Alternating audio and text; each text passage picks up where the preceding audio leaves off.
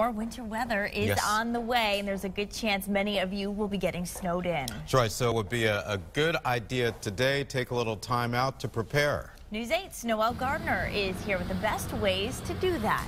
Hi, Noelle. Good morning.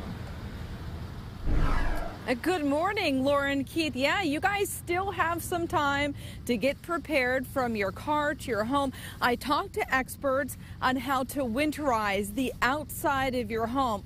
First, they say start with some calcium chloride for the outside of your home. So that's a do-it-yourself tip that you can do around your house, and it's easy to spread, and it melts up to minus 25 degrees. But if you have a pet, make sure you're putting down some pet-friendly solution. Now, from the ground to the roof, salt pellets can also break up the snow. Experts say if the snow melts on your roof, then you have to find a way. You'll find a way to get into your home, so you don't want it to do that. Now, roof rakes are also a great idea to get the snow off your roof safely. And if your power goes out, there are ways to keep warm without a fireplace or generator. Experts say use an indoor safe portable propane heater that has an automatic shutoff for low oxygen.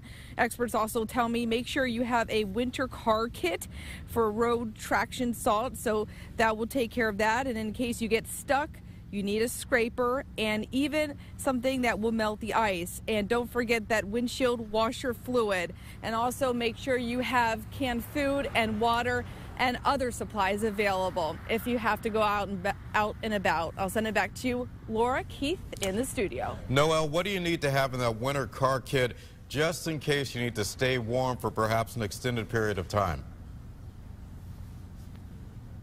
Keith, experts also recommend some hand warmers, some foot warmers, but you can find hand warmers like this one that will last up to 200 hours. So that's a pretty good way to stay warm. Keith? All right. News 8's Noelle Gardner. Thank you, Noelle.